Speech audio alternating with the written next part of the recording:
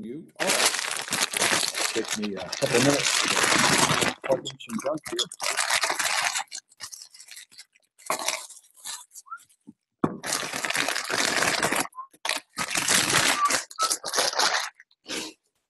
Okay.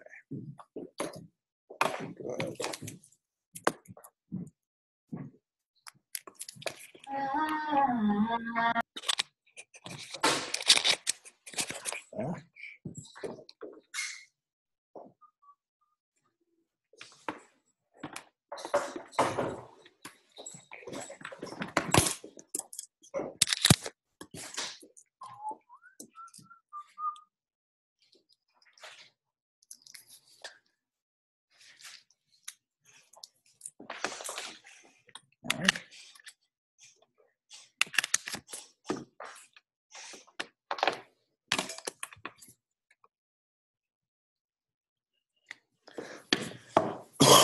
All right, let me just check and see if the audio is right.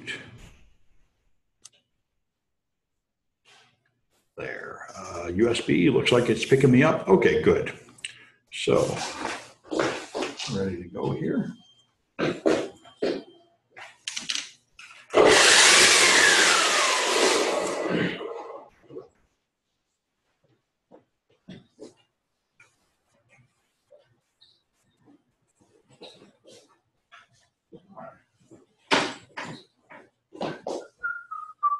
Good.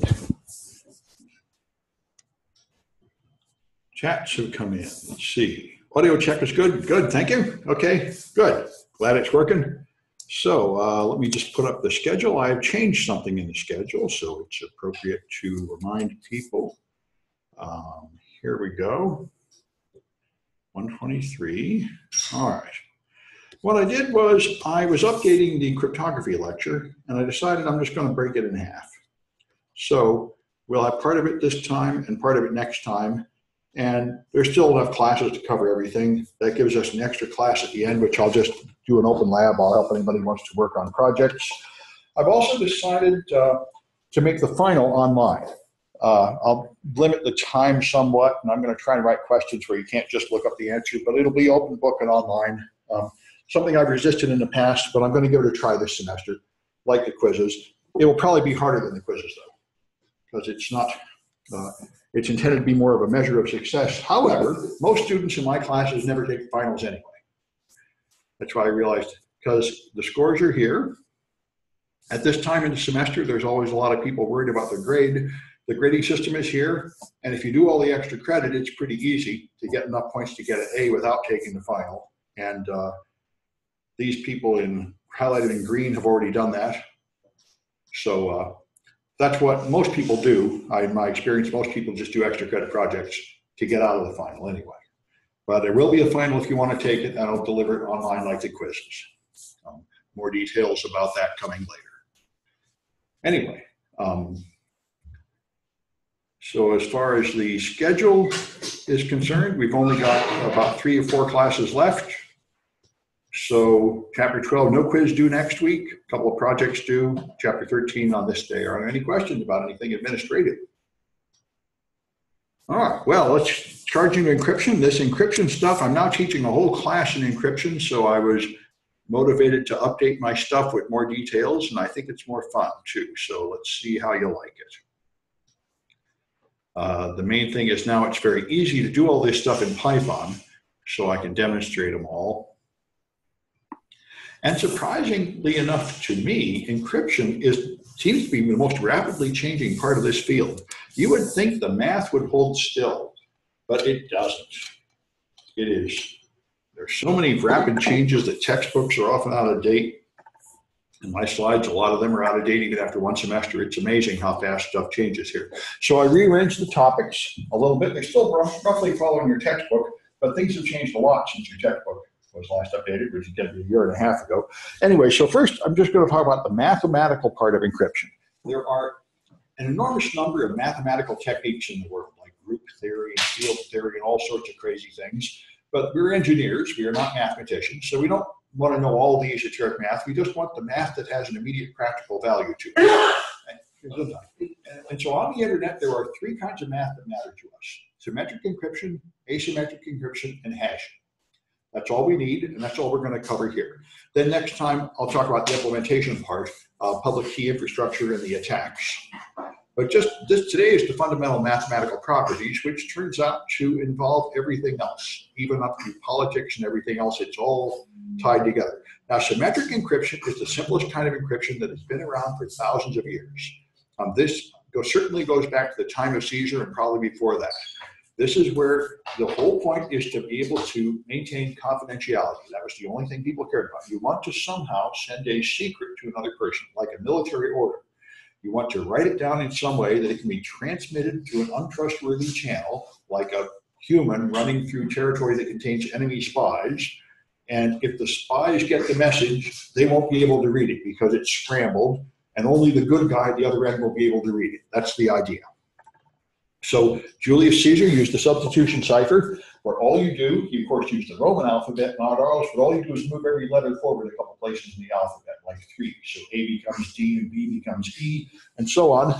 In an ancient period when almost no one could read at all, this was military-grade encryption. That was enough that nobody could get in without the magic key, which was, when I was a kid, they had the Captain Crunch decoder ring. You get in this box of cereal that did this.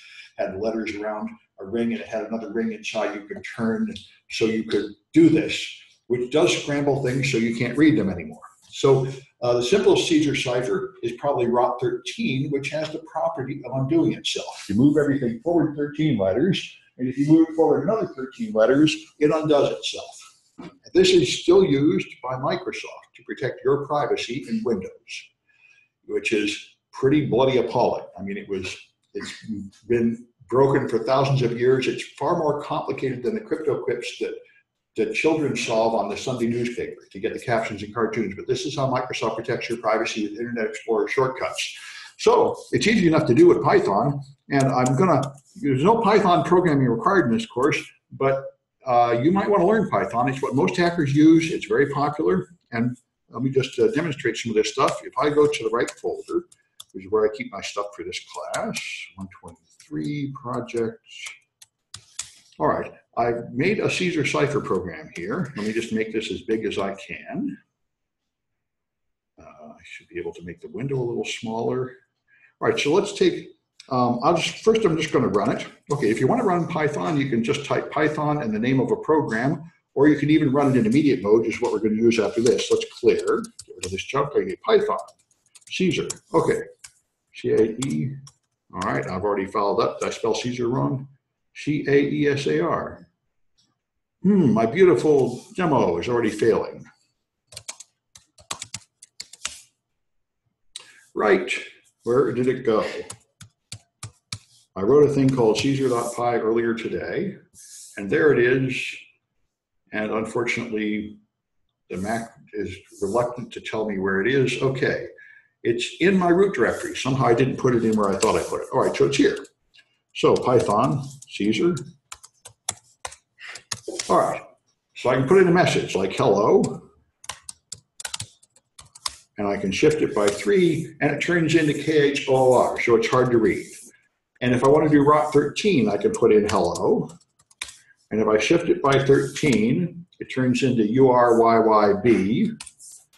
And if I put that in here and shift it by another 13, it comes back to hello. So it's easy enough to do. The thing I wanted to point out to you is that this is not complicated at all. That's the whole program. So it takes about 6 or 8 lines of code to do these simple things in Python. The ones we're doing later are even simpler. That's why if you don't know any programming at all, learn Python. It is so easy, you can just do it. You can do simple coding with just a few commands and a few lines of code to solve simple problems like this. And that's why most hackers love it. If you're not a very good coder, you don't make professional code, it's not the fastest, it's not the smallest, but you can solve problems and automate things instead of doing things by hand. One of my students from this program got an internship where he was getting vulnerability reports. The beginning guy, we get every day there'd be a news report or a list of new vulnerabilities, and he was typing them into something. And he did that for like 6 months, and then they promoted him to be in charge of interns, and they hired a couple more interns, and one of them actually knew some scripting and automated that job. but that was the big step forward. You know, if you know a little bit of coding, you become far more useful because you can figure out how to make simple things automatic.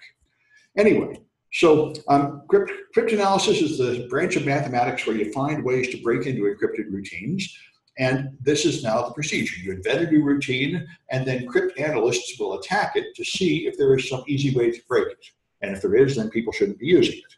Or they decide they can't break in, and therefore it's strong enough to be of some value. The Germans used Enigma, which is just a mechanical system where you type these letters, and there were gears that would rotate and have settings on them, so the letter that came out was not equal to the letter you typed. And you would dial in a key, and the person at the other end would dial in the same key, and they could type in the junk, and it would decrypt it.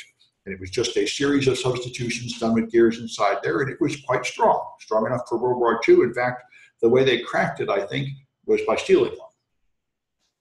That steganography is another kind of cryptography where you conceal the actual existence of a message. And this gets you into side channels.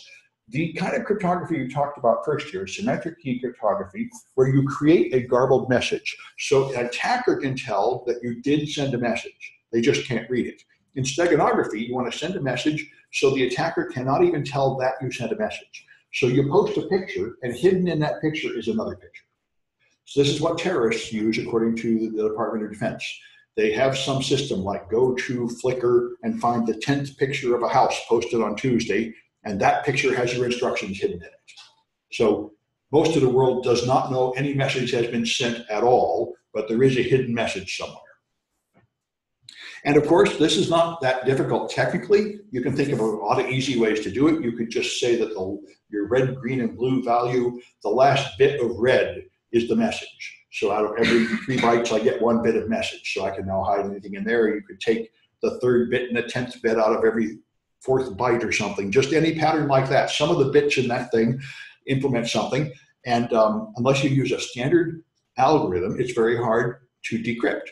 Now, it's not that hard to detect. All people have to do is find the original image and notice that this image is somehow altered a little bit. And then they take the difference and then look for a pattern. But most people just use standard libraries, and there are standard steganographic detecting tools that will see if you're using one of the standard steganography libraries. And of course, you can only hide a smaller thing and a bigger thing. So this is a rich full color image, and this is a lower resolution black and white image. You can put text in there. You know, if you try to put 1 megabyte in something that's only 2 megabytes big, you're going to greatly distort it. All right, so an algorithm is the mathematical steps you go through to encrypt stuff. If you have a strong algorithm, then it scrambles things so effectively that there's no way to get these secrets out without the key. Now, the Caesar cipher is clearly not a strong algorithm because there are only 25 possible shifts. So you can quickly just try them all and get in without knowing the key. So that algorithm is weak, and the key is too small. You can try all options of the key to withstand any modern attack. All right, so the key is one fundamental source of weakness. If your key is too short, no algorithm can save you because an attacker can just try all the keys. An 8-bit key has 256 values, 24-bit key has 2 to the 24 values, which is only 16 million. And as you know, computers can do billions of calculations per second, so trying all 16 million is not that hard. 56 is the largest key that's been cracked by brute force as of like 1997. Now I think they cracked a 64-bit key by brute force and never a 72-bit key. So this is the current limit. If you have only 56 bits in the key, that is too short. People can try all of them, but if you have 128 bits in the key, that is plenty. There is no computer or a group of computers anywhere on Earth that can try all of 2 to the 128. And they're keys, and there are pretty good arguments that there will never be a computer anywhere that can try that many keys. However, we'll talk about quantum computing. There are some dirty tricks that may crack into this stuff eventually. So brute force, like say, in 1997 was the first time a 56-bit key was ever broken by brute force with 14,000 machines over the internet, all cooperated for like 3 months, and they all combined to crack this key by brute force. This was extremely important at the time because the US government was recommending a system using this key, and they were trying to prove that it was not safe. So if you want to decide how many bits is enough, you could estimate it various ways. If you have Pentium 4 is running at 1 gigahertz for a year and 10 to the 10 computers, more than one for every person on Earth, that's a total of 3 times 10 to the 26 calculations of all the computers on Earth in a whole year. So 128 bits is 10 to the 38, which is 10 to the 12, a million times more. So you need a million planets with all the computers on Earth, and you need to wait for a million years to crack anything. So that would seem strong enough. That's one theory. Of course, the other problem is computers don't stay the same. Even this 1 gigahertz is out of date now. Now things are running 4 and 5 gigahertz and multiple cores. So the other thing is if Moore's law continues, if computers keep doubling in speed every 2 years, then by 2090, they will be doing this many calculations. And nobody knows how to predict the future. So then another really tough thing is, suppose you have something that's encrypted so nobody can get in. Is it okay if they can get in next year, or in 5 years, or in 10 years, or 20 years? You might have something like an HIV test, which is really private, and people probably really aren't happy if that comes out in 20 years. They might not even be happy if that comes out in 100 years. And so how do you encrypt anything and guarantee to people that it's safe for 50 or 100 years? This is very difficult. Anyway, if I was going to do that, I would probably not rely on encryption. I would rely on having it locked in a room guarded by people who can upgrade the locks and stuff as time goes on. I wouldn't trust any encrypted files to last for 30 or 50 years. But anyway, so here's how it works. You have clear text, you scramble it with the key, it turns into scrambled junk. You send it through, let everybody see the scrambled junk. You don't care because only the person with the key can turn it back into plain text. That is what you want with symmetric encryption. And there are various algorithms that do this. This is what's commonly used and has been for millennia. So you have one key, and you have to share that key with the other person. So now you have this oxymoron called a shared secret. This is a fundamental problem with the system. You have a secret, and you tell somebody. How do you know that they don't tell somebody else? They don't let somebody make a copy of it. This is how mechanical keys work on the door. They give me a key. They don't know that I didn't make another key. Give it to someone else.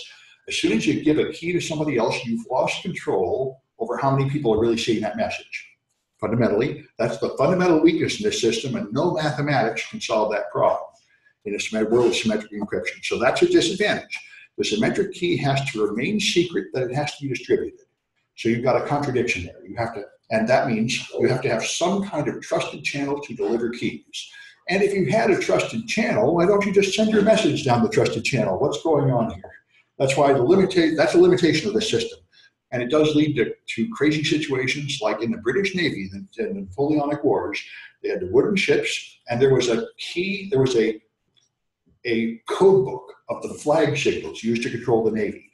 And the British naval captains were told, if you get caught by the French, that book has lead in the binding, it will sink. You have to throw that book over the side. And if you fail to throw that book over the side and you get taken alive, the British Navy will pay a ransom to bring you back to London and then hang you. Because that book is worth more than your ship, more than your life, more than your whole crew. If you lose that book, you endanger our whole operation because they can't update the keys because the ships sail for like years. So that's the problem with this shared secret stuff. It creates this very big problem of key distribution and key handling. Anyway, some symmetric algorithms encrypt things 1 bit at a time in just a long stream of bits. Block ciphers are more common. They take a block of data, typically 8 bytes or 16 bytes, and encrypt that all at once.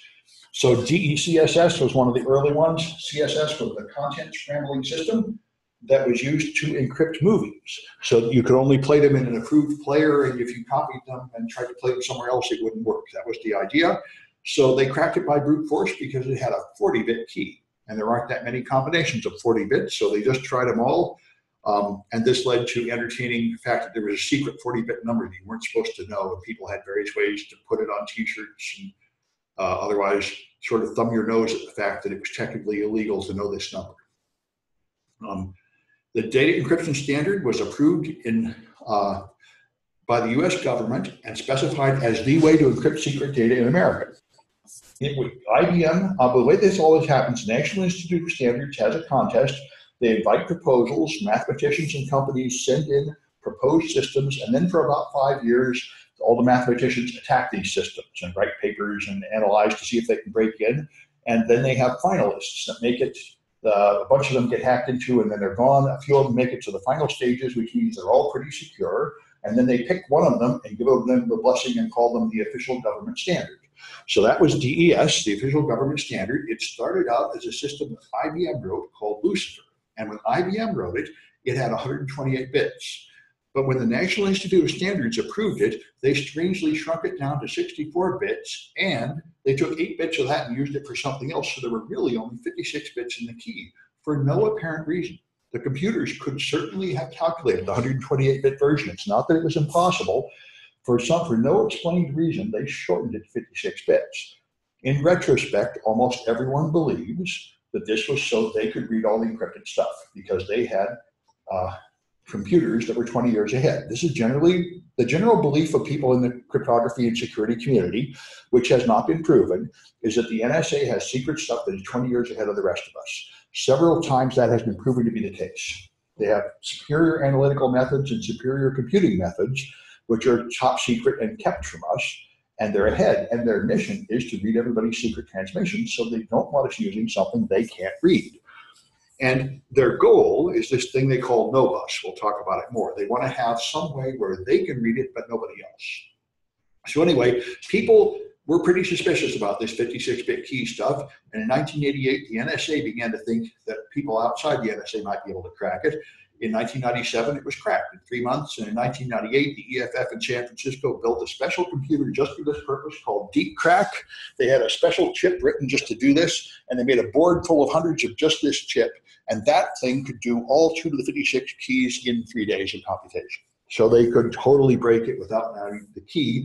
And that was the end of this system. You could not in any way justify continuing to use a system that was this dangerous at that point. So you can play with it here. It's easy enough to use. DES is still around. You can put it in Python. All you do is run Python in interactive mode. And from crypto.cipher with a capital C, import DES.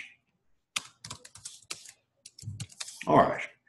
Now, the way DES works, I create a new object. Let me just get my things down here so I can see the commands. All right, so you have to have a key, and the key has to be 8 bytes. It doesn't really use all 8 bytes. So I can put secret and 2 exclamation points. That's 8 bytes. It's really only going to use 56 bits of those 8 bytes. And then I can create a cipher object, which is new, and is based on that key. And now I can encrypt things. What did I do? Cipher is des. Okay, I'm mixing what links to. Cipher is des new. A key. All right. Now C is going to be cipher.encrypt. I can now encrypt a message. CNIT 123 period. That's 8 bytes, which is what you use here. And did I not count to 8 correctly? Thought I did. Run fast. That's 9. That's 9? Yep. What was the space? Oh, I get rid of the period. All right, thank you. Good, good. I appreciate it. All right, so now I've encrypted that. Now I can print the encrypted stuff. C, if I just print C, it's going to be unprintable junk because it's not ASCII. The easy way to print it is to encode it as hex. So that's what it looks like in hex. Each 2 characters here is a byte. You've been through that in the binary games and stuff. So that's the encoded version of CNIT 123. Not very readable. You send something like that, nobody can read it. The only person that can read it is somebody that has the key, and they can do it with cipher decrypt. So cipher decrypt, and I can decrypt C. And that gets me back to my original text. So somebody who knows the algorithm and they have possession of this key can read it, but people who don't have it can't read the key unless there's a defect in the system. And the defect here is that that key is way too short. And ever since 1997, people with a few $1,000s of money to invest can easily try all possible keys and get in without knowledge of the keys. So this is no longer considered safe. It's a little bit better than plain text, but it's like WEP. It's an encryption scheme that does not really protect your data very well. So we had to improve it. The simplest fix was triple DES, where you just do 3 rounds of encryption with DES. And this, you can use the same key twice with encrypt, and encrypt with another key, and then decrypt with the first key, or you can use 3 different keys. And the end result is it's as good as having twice as long a key, because of a thing called the meet in the middle attack that we go through in the other class. But anyway, the point is this triple DES is perfectly fine. That gets you up to an effective key length of 112 bits. And as we said, anything above about 80 bits is effectively uncrackable right now. So triple DES is fine. And triple DES also, if you build hardware that does triple DES, it's very easy to lower its security to single DES if you want by just setting all 3 keys to the same. That's why it typically does encrypt, decrypt, encrypt. So you use the same key 3 times, you get back to the original. And this is important in practice because people might have established infrastructure that uses the older system. And they might want to upgrade gradually. So they buy some new devices, and for a period of time, they run the new devices in the legacy mode where they speak the old protocol. And then at some later time, they'll finally replace all the old devices and upgrade to the new system. And this is how Microsoft domain controllers work. If you have a Windows NT4 domain, and then you buy a Windows Server 2012 or 2016 domain controller, you can choose to run it in legacy mode so it will speak the old insecure protocols and interrupt with your old hardware. Or you can choose to run it in native mode where it will speak the latest version of everything and be very secure, but then you have to replace all your older stuff up to that standard. So those are the 2 business decisions people make all the time. Anyway, so that's fine. Triple DES is secure enough, but it's not the most efficient way to encrypt stuff anymore because this system came out in 2002. They had another contest saying, okay, we can't get away with tricking people and forcing them to use this unsafe DES anymore, so we want to have a new system. So they had another contest, and in 2002 there was a winner, and it was declared to be the AES. This was from Ringe Jail, was the original algorithm, and this has keys that are 128, 192, or 256 bits long. And this is currently considered unbreakable, and it is approved even for military secrets in the AES 256 version. So this is actually very easy. You can do it with the same kind of way in Python. You can import AES from the same source. Now you can make a new cipher object of type AES, but first you have to have a key. So let me first set my key. The key now has to be 16 bytes long. So when I did it before, this worked. All right, and now I can make cipher equals AES new based on that key. And I somehow followed it up again. All right, 16 bytes long. What is length of key? 15. All right, I need 3 dots. Fine. Okay, there. Now it's 16 bytes long. Now I can use that to make an AES object. Okay, now I can set C equals cipher, encrypt. Now the message also has to be that long. So I spelled this out. Pigeons plotting is 16 bytes. And it would have complained if it wasn't. So now I can print that. Once again, it turns the ASCII into unprintable binary. So if you want to see what's there, it's best to encode it in hex. Yeah. All right. So this plain text message turns into that mess of hexadecimal, and that's the point. Nobody can read that without knowing the key. They have to know the algorithm and the key. And this is now the standard.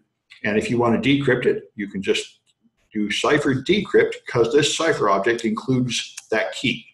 So I can take the encrypted stuff, which is C, and put it in here and decrypt it. And it turns into, I encrypted it instead of decrypting it. Pardon me. Decrypt, there. Now it turns back into readable text. So that's the system. This is the stuff you send over an untrusted medium, and you can have enormous confidence that nobody's getting in there without the key. So as long as you have somehow overcome that difficult key distribution problem and made sure that only authorized people have the key, you now have got confidentiality. Nobody can read that stuff except authorized people. All right. IDEA algorithm is one of the finalists in the AES contest that was not chosen by the government and given the stamp of approval to be AES. All the finalists are considered quite secure. They all survived serious attack by the best mathematicians in the world. Just one of them was chosen by the government and approved. And so this means this is free for non-commercial use, and you can write code using it. Most people prefer to use the government standard, but if you don't want to use the government standard, there are other ones out there. And there are some people who have such serious political worries about the government that they would rather use something that is not approved by the government, because the National Institute of Standards has been caught many times putting a secret backdoor in the encryption routines. And many people think just the fact that they approve it means you probably can't trust it. It probably means that you shouldn't be trusting it if your adversary model includes the US government. If you're cooperating with the government and doing business with the government, then you want to just use the government standard, and you're not afraid of the government seeing your stuff. But if you're an enemy country or a terrorist or a political protest organization that is trying to hide things from the government, then it might be good not to use the official stuff. And here's some alternatives. Blowfish was written by Bruce Schneier, a very famous cryptographer. He wrote one that did not win the finalist, but it made it to it did not win to become AES, but it did make it to the finals. So it is certainly quite secure, and it's another option you can use. RC4 is a stream cipher that encrypts bits one at a time. It's built into a lot of crypto systems. RC4 has a serious mathematical problem that is causing people to really get fed up with it. It is not white, which means that if you take data and feed it into RC4, it does not have an equal chance of producing every possible byte of output. It has a slight chance of producing 127 more often than other bytes. And that means if you can encrypt billions of bytes through RC4, you can deduce something about the key from the statistical properties of what comes out. And there are a whole series of attacks based on this that involve running millions or billions of bytes through the system and doing an analysis. You can determine something about the key, which is kind of like what happened to WEP, which in fact used RC4, although it was not this exact problem that caused it to fail. You'd have to encrypt thousands or millions of packets and then look at the pattern in that, and you can deduce some information about the key, making a brute force attack faster. So now people can decrypt these things in an hour or 75 hours, depending on which system you're using, because RC4 does not really conceal all the information about the key that it should be concealing. RC5 is another one intending to be better, and I think there's nothing particularly wrong with RC5, but it's a block cipher, it's not a stream cipher. One good thing about RC5 is it lets you have many different key lengths. So it's a good way to test just the effective key length. So people put up challenges and they offer like a prize of $10,000 if you decrypt it, and people do it. So 56 and 64-bit RC5 has been cracked, but 72-bit RC5 has never been cracked. There are computers working on it, but if the computers don't get more powerful, it'll take 1,000 years to break at the current rate. Therefore, you might say it is stupid to even try, but of course, the computers will get more powerful, so it's not really going to be 1,000 years. If Moore's law continues, 1,000 years will only take about 15 years before computers are 1,000 times more powerful. So we'll see. But this is where I get this statement that in practice, the evidence is pretty good that if you have 80 bits, that's enough. Nobody can even crack the 72-bit one yet. But for top secret military, they recommend AES 256 to give you some breathing room. All right, I got some cahoots about that stuff. Let me bring them up.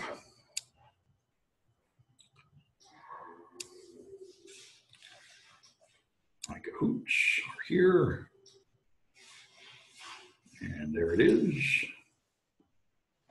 You have to have the glorious Kahoot music. Are you getting your money back? There we go. Oh yeah, we got 11 people online and 4 here, so there should be a few Kahooters.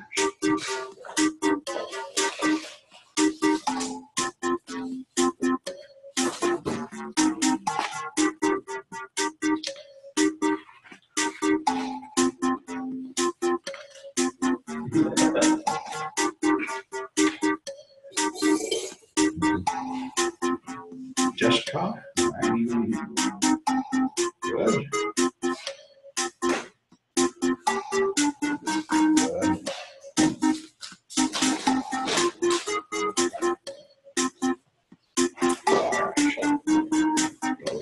seconds. I have time to write down stuff on this paper. 11, 22, 17, cahoots. All right. I'll wait another 5 seconds. All right. Apparently that's all the cahooters there are. 5 questions. So which system is unsafe on this list?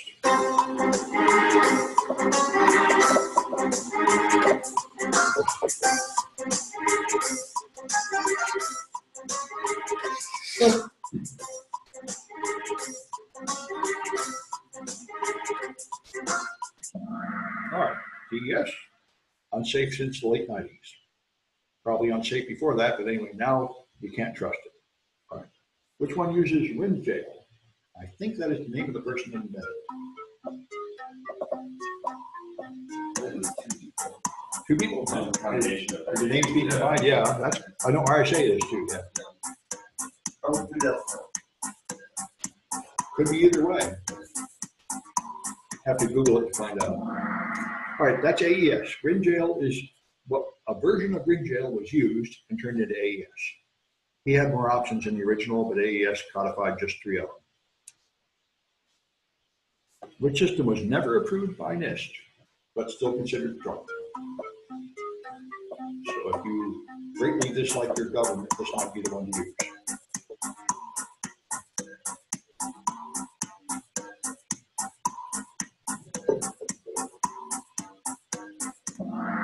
And that's idea. Good. All right. How long should a symmetric encryption key be?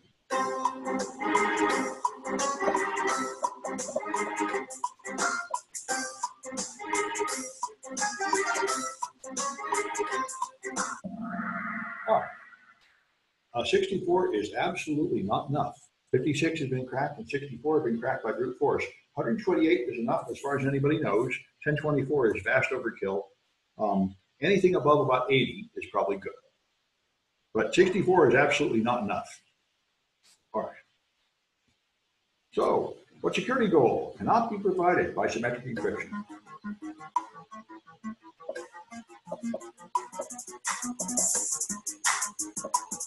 Good.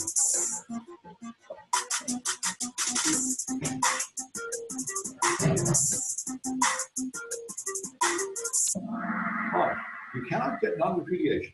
Non-repudiation means you cannot deny what you did later. But if you do something and you have symmetric encryption, there are at least 2 people that have the key, so you really don't know which one of them made a message.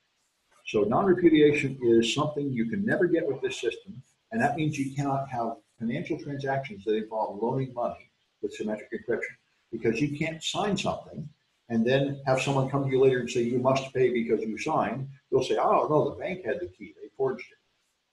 So it's fundamentally failed. So I have E, which is Eric, I think, and Tammy, and Deska. That's Ka is your real name, I think. Yep. And Tammy, I'm not so sure. Let's see. I got a message. You're Tammy. Good. Good. Really, Tammy? Okay. Good. That's a good sign. And David Deska. Oh, Deska is not who I thought it was. Okay. There was a guy named Ka, but that's not who it is. Okay. All right. I got your name. And Tammy, and E is Eric. Okay. So I identified these people. Good. Let's get on to the next system for a little while, because I broke these up into different smaller chunks this time. So asymmetric encryption is the second thing. This is new. This came out in the late 1970s, and it was a revolutionary improvement. Suppose you want to log into Google. You're going to type in a password, and you want to send it to Google over the internet, which anybody can pick it up, and you don't have any way to put a secret key there first. You have to somehow send a secret through an untrusted channel without any previous data going through. That's what this does. It's a miracle. You can send secrets through untrusted channels. So you have 2 keys. You have to make a public and private key pair to receive data. Then you publish the public key, and anybody can encrypt data with the public key and send it to you, but you're the only one that can read it with your private key. That's how it works. This actually is something we are accustomed to all the time. This is how mailboxes work. You have this big door on the top where anybody can put mail in, but nobody can take it out except the post office person that has the key to open the bottom door. That's how this works.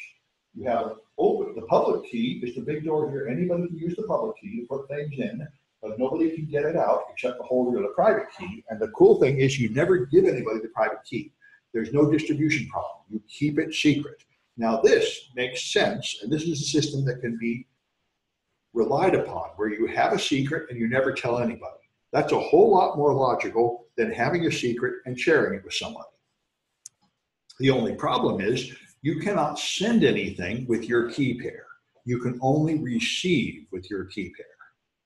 The person who is intending to receive secrets must first prepare for it by generating a key pair. So if generating a key pair is complicated, you can't talk to people who can't figure out how to do it. That's a problem in the system. It is much more computationally intensive and much more complicated to set up, but the end result is you can send secrets to an untrusted medium. So now, if I want to send these lottery numbers to somebody, I encrypt them and make this scrambled stuff and send them through any untrustworthy medium, but the only person who can read them is the person that has that private key. And they should never have shared that with anybody, so there really should be a high degree of confidence that they're the only person having the key, without me having to have any kind of mysterious way of transmitting keys beforehand. So that's the game. This provides authenticity and non-repudiation. Now I know who sent a message if they sign it with their private key, and they cannot lie about it later because there's only one person that has that private key. So I know who's signing things when I use this system to sign messages. So these algorithms are more scalable. If I wanted to have symmetric encryption, secrets with everybody in this room, I'd have to have a key I share with you, and a key I share with you, and a key I share with you, and you two would have to have a key. So if you have n people, you have something like n squared keys, which is crazy. If we went to the internet, we'd have to each have a separate key for everybody on the internet. That's impossible. But with public key encryption, everybody just needs one private key and one public key. And the whole world can use the same public key to send me secrets. With complete security, I'm the only one that can read them. I don't need a different public key for every person. So it scales. This is why it's really a hit. And so the particular version of this is a general idea, and there are various different ways to do it mathematically. The one that became a hit was the first one, RSA, named after these three mathematicians, Revest, Shamir, and Edelman. And this is what made SSL, the secure sockets layer, which is what encrypts most of the data on the internet. It's done with the private key is a prime number, and you multiply two prime numbers together to make the public key. And it has been a known hard problem from the days of Pythagoras, thousands of years ago, that you can't factor large numbers into their component primes in any rapid way. It takes a long time, and if they are really long, like 200 digits, it takes a really long time to where you really can't do it in practice, and that's how this system works. So you can do this. Let's give it a shot in Python. It's, like I say, this is why Python is fantastic, and why hackers love it. You can do almost anything with just a few lines of code. So I can go to the same library, and I can import. There, import RSA. Now, crypto public key, pardon me, not the same library. Public key. All right, now I have to generate a key pair to do it. So they have an algorithm to do that. Key equals, instead of typing in a key like I did before, I have to generate a key, which is actually not a simple thing to do. So let's go for a shorter key like 512, which is not too secure, but it's easier, faster to generate. Nope, got to have 1024. It's the smallest one to let me use. All right. Notice that took about a second. In fact, let me just show you something fun about this. This system is so complicated, even computers have trouble with it. If I do a 2048-bit key, it took about 2 seconds. Now, there are people talking about how we should use longer keys. 2, 3, 4, 5, 6. Took 6 seconds to do that. When I went up to like 8192 and 17,000, it took like minutes, like 5 minutes to generate the key. It's really doing a lot of work to make that key. Anyway, let's go on with 4096. Now I've got my plain text, which can be any length now, like encrypt this secrets message for CNIT 123. So there's my message. And so to encrypt it, I make ciphertext, which is public. Oh, I've got to make the key, public key.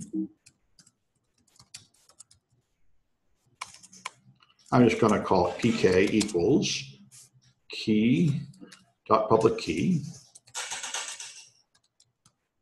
All right. And then ciphertext equals pk.encrypt of the plain text message. And then there's a couple parameters which can just be 0. All right.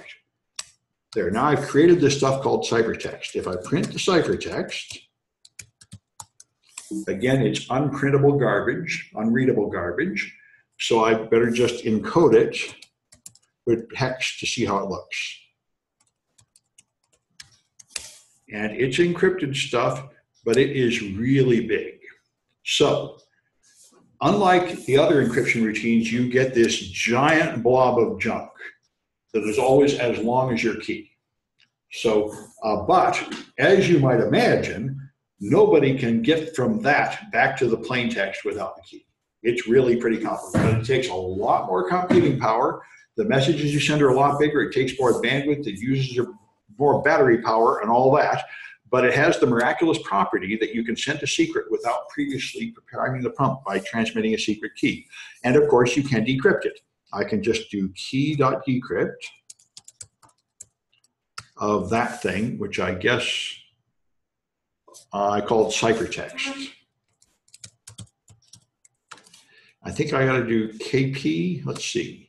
Oh, it worked. Okay, that decrypted it. So if you have the key, you can decrypt it. And encrypt it, but it takes a lot of CPU, and that's that public key encryption. Diffie-Hellman, this is something, rumors say the NSA had this for 20 years. It was a military secret. We didn't have it. Whitfield Diffie here and Hellman reinvented it on the outside world and published it. Mathematicians will eventually figure it out outside the security community. He reached the essential trick here, which is how to negotiate a key without sending the key over the line. What happens is you each start with a prime number, then you multiply it by another number, then you send some numbers over the wire that are formed by the multiplication of those numbers, and they allow you to agree on a key without ever sending the key directly. That's how RSA works. That's how Diffie-Hellman works. The Diffie-Hellman algorithm simply delivered a key. It did not encrypt anything, but it showed how to distribute a key over an untrusted channel. And because of that, you could then use various algorithms to do it. The most popular algorithm is the RSA algorithm to encrypt, which uses Diffie-Hellman to exchange the keys and then encrypts using the prime numbers. Elliptic curves is one that came out later and is actually more efficient. The keys are shorter, the math is more complicated, but the CPU time is much less. It can be 20 times faster to compute. So it's very good for things like cell phones and mobile devices. And the NSA pushed it very much, saying everybody should switch to this. Suspiciously, elliptic curve cryptography it's not easy to generate the elliptic curves. So in fact, the NSA told people what exact curve to use. And then they told people you should all switch to this algorithm, which made a lot of people suspicious that they had backdoored it. And there is some evidence that they did indeed backdoor some versions of it. But it was LGML is another option out there that uses what's called the discrete logarithm problem. It's actually quite close to just using Diffie-Hellman exchange and encrypting in the simplest way. We do all these things in detail in the crypto class.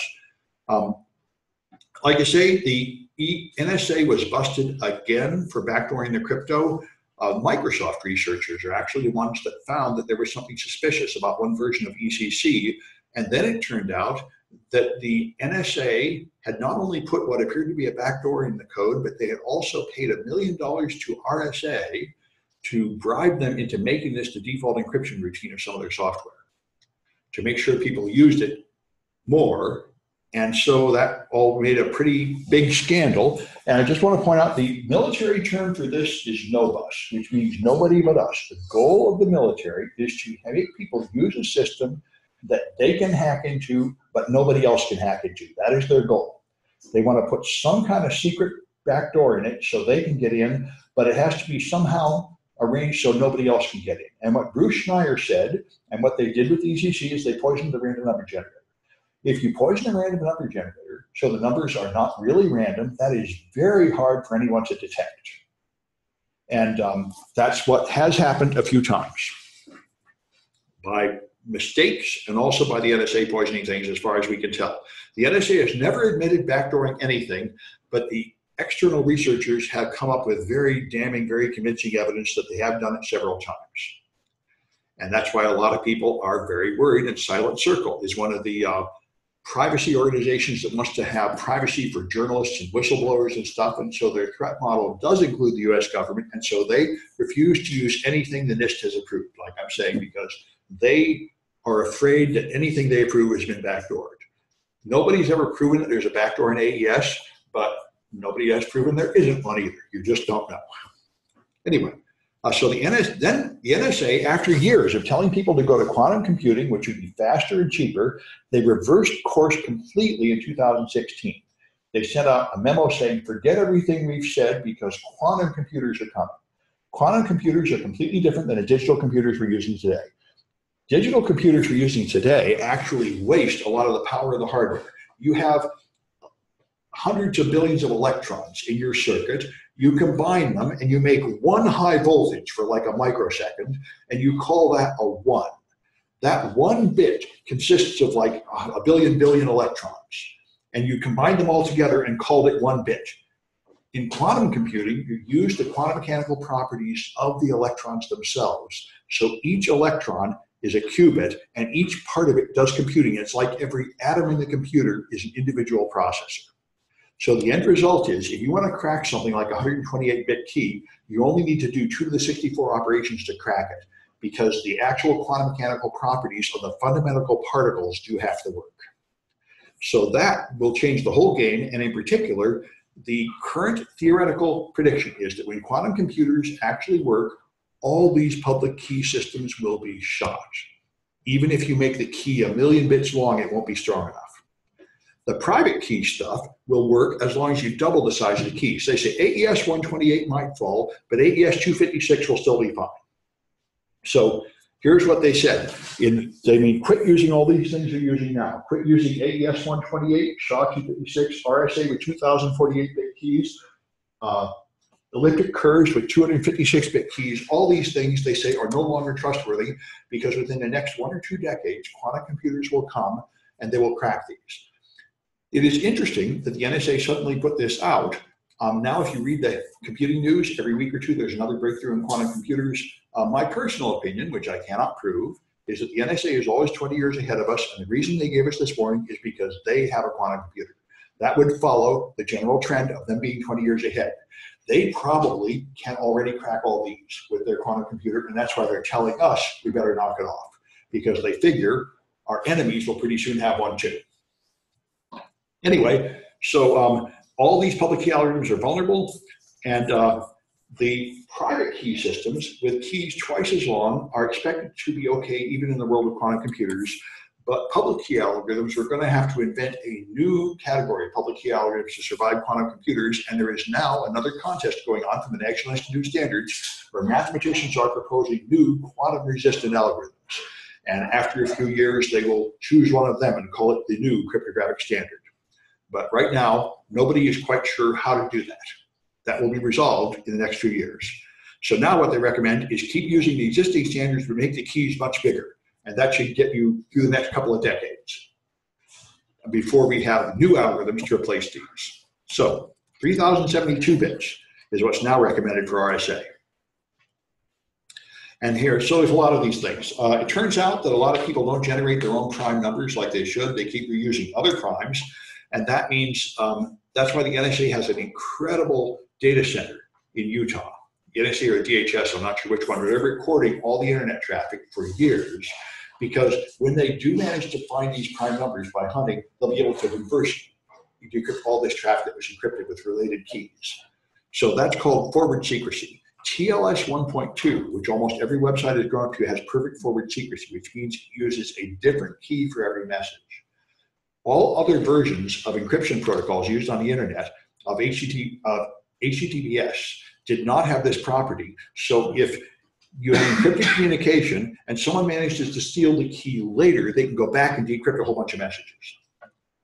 So that's just that. Anyway, then there's digital signatures. I mentioned before, here's how a digital signature works. You have something like a loan agreement. I'm going to buy a car, I'm borrowing money for it, I have to pay $500 a month, and if I ever quit paying, you can impound the car. That's what this agreement says. The agreement is not a secret, but you have to sign it. So you take a hash of it, which is just like a fingerprint, and then you encrypt the hash with your private key, and you attach it to the document. This is also not a secret. So you have this document, and then you have this signature, which is unreadable junk. Anybody that wants to verify that you signed it can decrypt this with your public key, which is not a secret, and then they can hash this and compare it.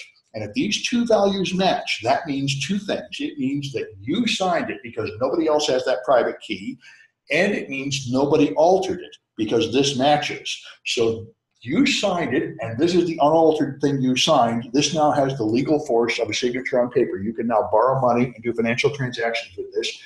And it was codified in law in the Digital Millennium Copyright Act of 1998 under Clinton, Bill Clinton, to make commerce possible on the internet. So you do not have to have a piece of paper signed with a pen to make agreements, which was necessary until that time to have a legally binding agreement. So this was the digital signature standard, and it is now considered as good as a signature of paper. You have to use the SHA algorithm to do the hashing, and you have to use RSA to do the encryption because that's all there was at this time. That became the thing that was codified in the standard. Phil Zimmerman, at this time in the 90s, decided to make a public key encryption email that everybody could use. By the way, I tried earlier in the 90s, in the 80s, but I couldn't do it. When I saved myself a world of grief, I was using 8-bit processors and I couldn't make it work, which is a good thing because this guy had to spend about 10 years fighting, going to prison for it, because the US government regarded this encryption routine as being like a military secret because our enemies could use it to encrypt stuff that the government couldn't open, and they tried to prosecute him because he put it on the web and let everybody download it. And I certainly would have done the same thing, except I wasn't a good enough coder to write it. Anyway, I was trying and I failed. He made it. And he ended up having about 10 years of struggle with the government until they finally knocked it off. Because, you know, there are mathematicians in China and Russia and North Korea too, and you can't hide math from them, but our government thought we could for a while. I think we're coming right up on another batch of cahoots. Yeah, all right, we'll get up to there and then take a break. So he made this thing called Pretty Good Privacy, which is his system. That's a proprietary system he sells. And there's an open source version called GPG, GNU Privacy Guard, that does the same thing, but it's open source and free. It is very secure. It is so secure Snowden wanted to use it to encrypt the stuff he was leaking. The problem is it is very, very hard to use. So hard to use that most of the people that developed it have admitted that they don't use it. You have these irritating long private keys and you have to not lose them, and pretty soon you aren't using the same computer and you didn't carry it around, and it just makes you crazy. You never seem to have the key you need when you need it. It's very strong mathematically, but the key handling is so cumbersome that in practice it's almost useless. Anyway, Pretty Good Privacy supports all these cryptographic algorithms. And for internet attachments, there's S-MIME, which is used to encrypt and sign email messages and attachments. And there's another one called Privacy Enhanced Mail, which is not used that commonly, but it did become the standard for expressing public key signatures. Public keys can be printed in this PEM format. And so I got a few cahoots about this stuff, which is the second batch of cahoots here. Good, I hear the sounds indicating that the Kahoot music will appear. Okay, there we are.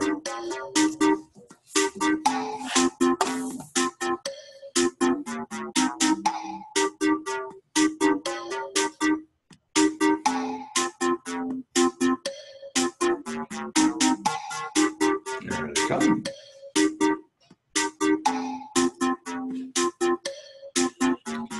Check it out. And gobble gobble. If they win, I'll have to find out who they are. What's that? It's getting longer lately, which means I think they're becoming more popular. Yeah. NSA. Yeah. Justice League. Okay. I think 10 or 11 is what we had before. I'll wait another 5 seconds. Is somebody still coming? Irish. Okay, good. 1, 2, government logo here. That's good. That was my first old Wi-Fi, I think. Oh, there you go. All right. I guess that's it. Okay, 5 questions. Alice sends a message to Bob with public key encryption. What key does she use to encrypt it?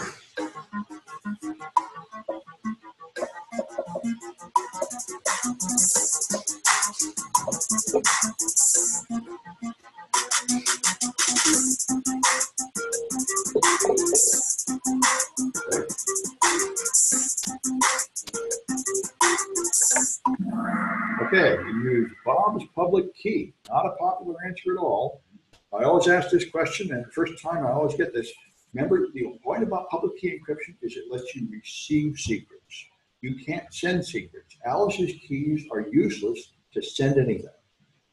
Bob has to make a public-private key pair, and people can send things to him with his public key that he can open. That's why it's a little backwards. Public key encryption does not let you send secrets, it lets you receive secrets. All right. So, Alice sends a message to Bob using public key encryption. What key does Bob use to read it?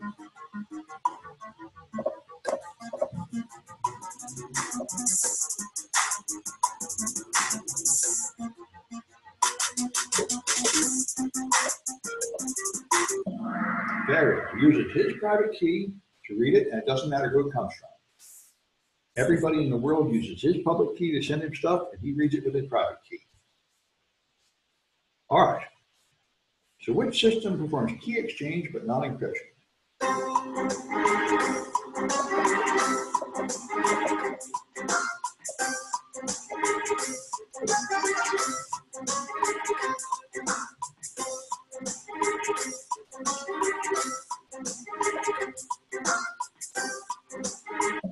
Okay, that's Tippy Hellman. That was basically what blew the lid off this and made a top secret military thing available to us in the private sector. All right, which system is the most efficient? Uses the least CPU and RAM.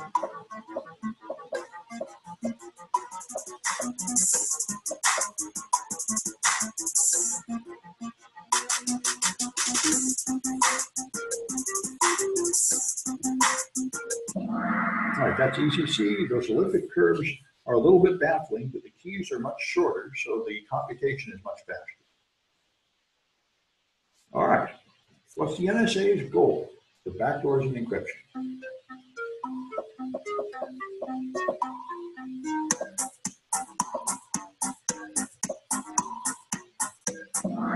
That's what they want. They want to have a system that nobody else can use, but they can use. There are people trying to say this is impossible and they should stop backdooring their encryption, but the law enforcement and espionage community are not on board with that. They are continuing to seek this goal. All right, so, So Daniel, I know. Government, that's you. Okay, I'll get your name later. And Gobble Gobble, is Gobble Gobble in the room? Gobble Gobble will have to send me a text here. It looks like it's coming. So we'll pick up at 7:20, take a 10-minute break. I will take a look and see if I know who Gobble Gobble is. Gobble Gobble. Okay, good. Thank you. I have the secret identity of Gobble Gobble. All right, I'm going to stop this share. So break the video in two. I'll start another one in 10 minutes.